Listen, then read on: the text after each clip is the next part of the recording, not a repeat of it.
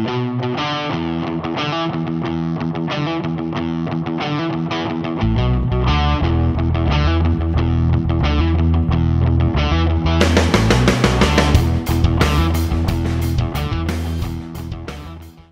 guys, it's been a while since I put one of these videos up.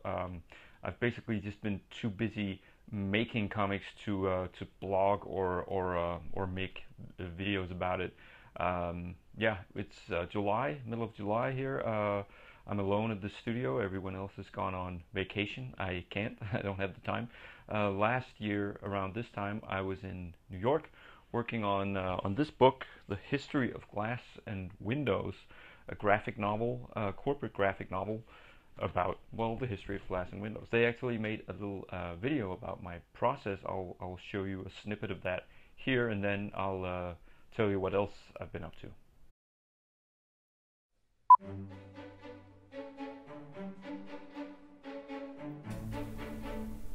From early on in the process, we wanted to create a dynamic graphic novel that visualizes the history of glass and windows. We chose Palle Schmidt, a dedicated and talented comic book artist who recently won a well-deserved prize, the Best Danish Comic Book Artist of 2015. After the manuscript was nearly finished, Palle roughly sketches each page to create a natural flow and allow the reader to both understand the story and become immersed in its universe. He then paints a black ink wash on thick paper to create the light and dark contrast, which enhances the foundation of each visual form and allows some of the sketchy lines to remain. After the ink wash is dry, he then scans the illustrations and digitally paints the panels. The end result has a watercolor feel that is both controlled and expressive. This style captures natural energy in a unique way, like the fire for glassmaking, ferocious winds, or the presence of sunlight. Yep, that was the history of glass and windows.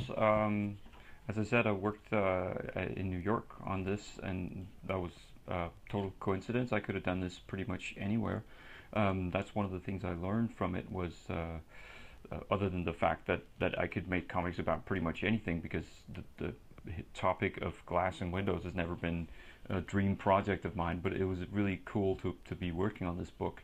As you can see, it takes us through all these cool or interesting historical periods. But another thing I learned was that I could do parts of the making comics process pretty much anywhere. So I was working on my laptop in Photoshop and saving it directly into Dropbox, so all the finished pages would not get lost if somebody broke into our rented apartment and stole my computer. So yeah, that's one thing. Another thing I did was actually did another graphic novel last year. This is called Diego and Dolly. It's going to come out in Denmark here in August. This is all the original art, as you can tell. It's done with pencil and some markers. Pretty much, you know, any old markers I could find lying around. And as you can see, I sketch quite a lot on the back, and it's done on dinky copy paper, so there was no fear of ruining my expensive drawing board with screwing up. So that was one thing, a very freeing process to be working on this, and as you can see, probably a more sketchy, more gritty style than I've worked in previously. So yeah, another interesting project with another writer, a YA novelist. That's one thing. I can't remember if this was last year or the year before that I wrote these two books with my wife. My wife and I co-wrote these. I did the illustrations for them. As you can see, again, a very different style.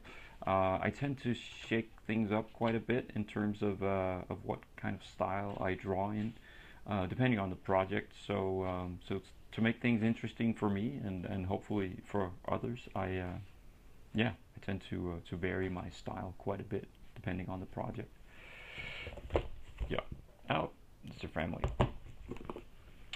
And oh yeah, speaking of comics, I also won these two awards actually. Uh, One of them is for Danish Comic Artist of the Year, and the other is for Best Danish Comic of 2015, and that was for the Danish edition of Thomas Alsop, the book I did with Chris Miscavige at Boom. So that's interesting to be winning an award for Best Danish Comic on a translated book. I wrote a YA novel. So 5 different stories taking place at the same day, and they intersect in a very like shortcuts kind of way. That was published earlier this year, but I wrote it last year, and in the beginning of the year. I did the illustrations for another kid's book in a very different style once more. I mean, this is all black and white illustrations on the interiors. Please note the reference to the Edward Hopper painting here. I thought that was kind of cool. Yeah, so that's another book. This book of mine was published. It's a crime novel that I wrote not last year. It was written over a period of 10 years, and it's now finally out in Danish, and I'm just really happy to get that out into the world. And as you can see, no pictures at all, so this is a real book for adults. Right now I'm working on a translation of this book, A.J. Kaczynski's The Last Good Man. It's out in English, I believe, and you can get it on Amazon, but I'm working right now with the writers as well to translate this into a 132-page graphic novel. And as you can see, I wreck this copy of the book completely by doing little doodles in there, and trying to cram this into 132 pages is not easy by any means. So yeah, that's a really interesting project I'm working on right now, and learning a ton along the way. Hopefully I can share some of that with you at a later time. And as you can see, I'm already started. So yeah, all I gotta do is fill in these blanks, and I'm good. So yeah, as you can tell, I've just been insanely busy this past year and a half, and it doesn't seem to be ending anytime soon. I mean, I have the rest of 2016 pretty much booked, working on this Kaczynski project. Yeah. So please forgive me if my updates haven't been all that frequent. Hope you're having a great summer, and thanks for watching.